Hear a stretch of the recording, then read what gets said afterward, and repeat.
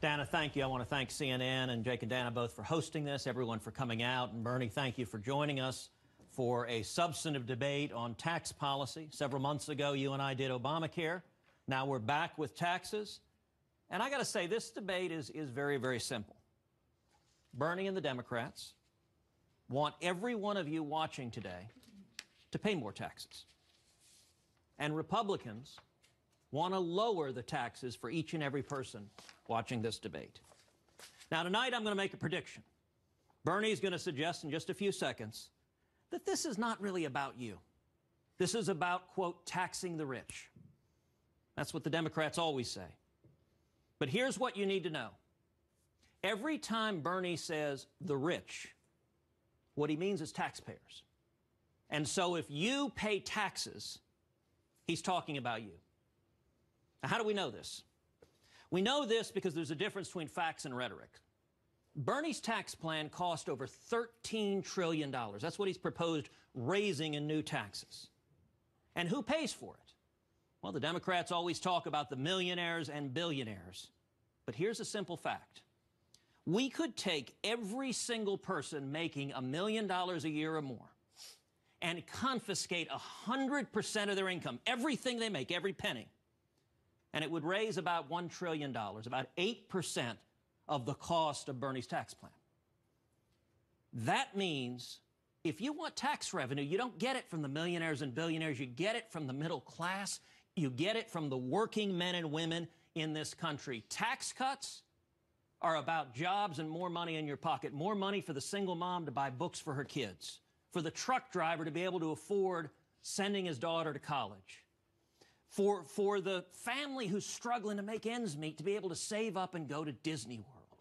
This debate is very, very simple. Bernie and the Democrats want to raise your taxes, and the Republicans want to cut them so that you have more in your pocket. Senator Cruz, thank you. Senator Sanders. Let me make a prediction. In 2 minutes, Senator Cruz is going to tell you that if we give tax breaks to the billionaires, like George W. Bush did, like Ronald Reagan, then we're going to create zillions of jobs and you're all going to become very, very rich. That we have a trickle-down economic theory, tax breaks for the wealthiest people, the largest corporations, and whoa, everything is good. That is a totally fraudulent theory. Here is the reality of American society today.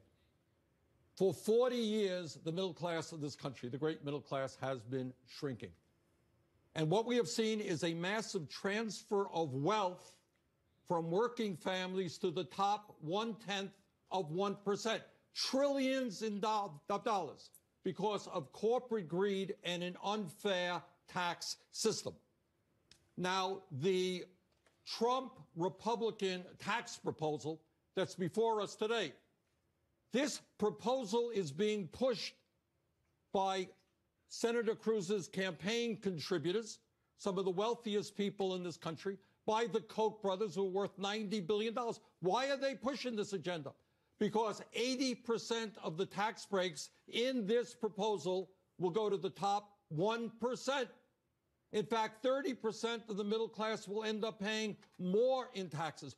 40% of the tax benefits will go to the top 0.1%.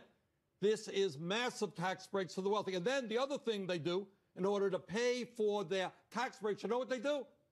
They cut Medicaid over a 10-year period by $1 trillion, throwing 15 million Americans off of the health insurance they have.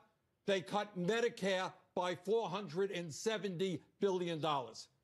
So what this is, in fact, is a proposal which is right on the floor of the Senate right now. Senator Cruz and I, going back tomorrow, we're going to continue the debate. It is a Robin Hood proposal in reverse. They're taking from the working families and the poor, and they're giving to the rich. It's a proposal that must be defeated. Thank you, Senator Sanders. Let's talk about some of the details now. Republicans are still working out a lot of the details of the tax plan, but the proposed framework would cut the corporate tax rate from 35% to 20% and reduce the number of individual tax brackets from 7 brackets to 3 brackets, creating 3 new rates of 12%, 25%, and 35%. I want to begin with the question of who this plan will benefit. We're going to bring in Kelsey Yarzab. She's a student at the George Washington University here in Washington. She has a question for Senator Cruz. Kelsey. Senator Cruz, I come from a middle-class family, and I worked hard in high school to get into a competitive college. But even after academic scholarships, my parents and I are still struggling to afford my education, and that's without indirect costs. So it's hard then for families like mine to see the benefits of cutting corporate tax rates and reattempting trickle-down economics when that hasn't been a long-term solution for the middle class in the past. How would you justify cutting the corporate tax rate by 15%, but only barely making a dent in the tax rate for middle-class Americans? Kelsey, thank you for your question, and congratulations on your studies. Look, I understand the frustration, and you know what? There are a lot of young people who feel frustrated. You've probably got student loans. I know when I was in college, I had about 100 grand in student loans, and wasn't sure how to pay for them because my parents had declared bankruptcy when I was in high school. So I understand that's hard. You asked why cut the corporate taxes for a young person. I'll give you the single best reason: because when you graduate, you want a job. Do you know the United States has the highest corporate tax rate of any developed country in the world?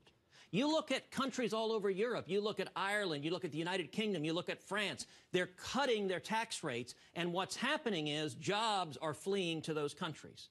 Capital goes where it gets the right tax rate. And Bernie's solution is jack the taxes up even more. If you jack the taxes up even more, we've already got the highest corporate tax rates in the developed world. You'll see even more companies leaving, even more jobs leaving. And the frustration young people feel is you're coming out of school and you don't have opportunity. You know, Bernie talked a minute ago about the gap between rich and poor. He's right. It's growing. But it's grown dramatically under Barack Obama. Do you know that right now the top 1% have a higher share of our national income than any year since 1928? If you look at an article called The Greatest Wealth Transfer in History by Justin Gardner, New York Post editor, called the period between 2008 and 2015 the Great Fleecing. Those are the Obama years, because what happened?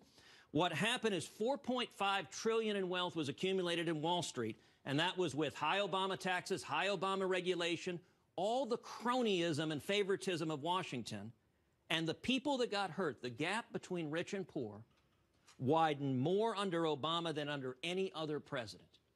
What I want to see is young people coming out with opportunity, and the way you have opportunity is to have 2, 3, 4, 5 job offers. When you cut taxes on small businesses and job creators, the result is everyone benefits because you have more opportunity, better jobs, and higher wages. Senator Sanders? Well, for a start, I commiserate with you as a student struggling. And what you should know is that in order to give incredible tax breaks to the 1%, the Republican budget that we're debating right now would slash Pell Grant funding. Pell Grants are the major source of federal help for working class young people. It would slash that funding, if you could believe it. At a time when so many young people are struggling to figure out how they're going to go to college, these guys want to cut Pell Grants by $100 billion. They want to cut housing assistance all over this country. If you're a young person, you're thinking of getting an apartment, getting a house. We have millions of people who are spending 40, 50% of their limited incomes on housing. They want to cut Section 8 housing and other housing programs by $37 billion. So what this entire proposal is about is to give tax breaks to people who don't need it, and you do that by making massive cuts in education, in health care, in housing, in the programs that working families desperately need.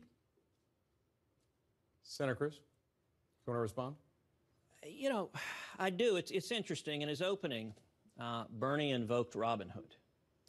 And I got to say, I think Bernie fundamentally misunderstood that story.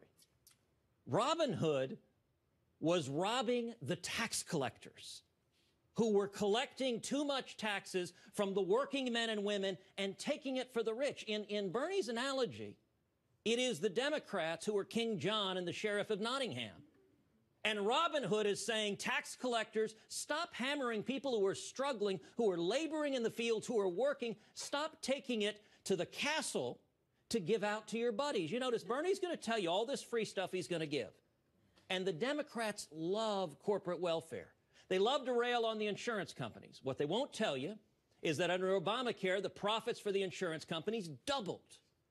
When you have Washington giving out goodies, the big guys do great.